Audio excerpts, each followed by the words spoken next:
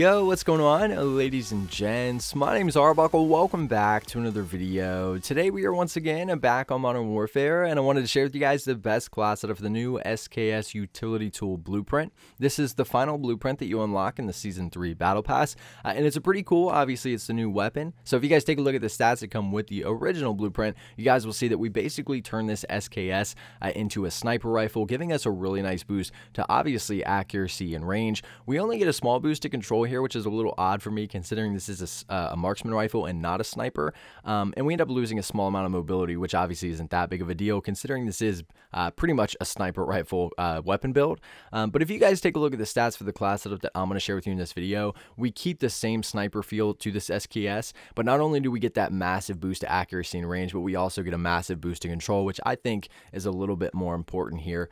We lose that same amount of mobility, but again, not enough to really make a difference. So overall, a much better class setup, and hopefully you guys are able to dominate with this thing. So if you guys take a look at the attachments, we're not going to be using a muzzle.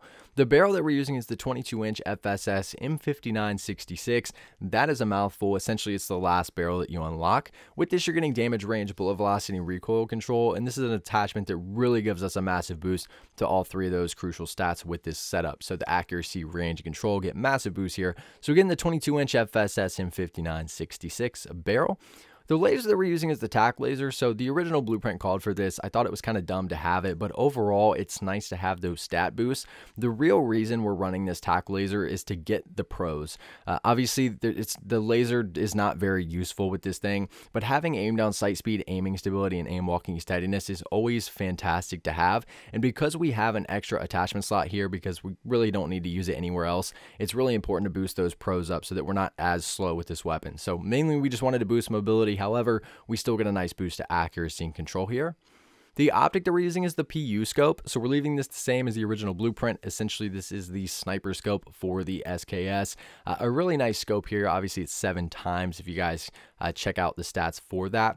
But this is also going to be another attachment that gives us an insane boost to accuracy and range. We end up losing a lot of control, but you'll see that where our stats are at, it really doesn't make a difference because we've already got a massive control boost anyways. So the PU scope is what we're using for this. We're not going to be running a stock. We're going to leave that off for this class setup. The underbarrel that we're using is the tactical foregrip. So this is going to give us more aiming stability, which is important. Focuses on that idle sway. And because we're trying to turn this thing into a sniper, we want to try to be as still as possible. So we're going to need a massive boost to control here, as well as a small boost to accuracy and range. So again, the tactical foregrip underbarrel. And last but not least, the ammunition that we're running is the 10-round mag. So we're running the 10-round mag because this is meant to be a sniper. We're not going to be just spraying and praying this thing, so we don't need all the extra ammunition. But with this, we're getting a ton of pros, giving us a nice boost to mobility and control. You'll see not only do we get aim down sight speed, but we get sprint to fire speed, movement speed, and reload quickness. So the 10-round mag here for this specific weapon is a fantastic attachment to use, specifically if you're using it as a sniper. Now, if you're trying to run and gun with this thing, it's probably not worth it to have that on because you're going to be shooting a lot more shots.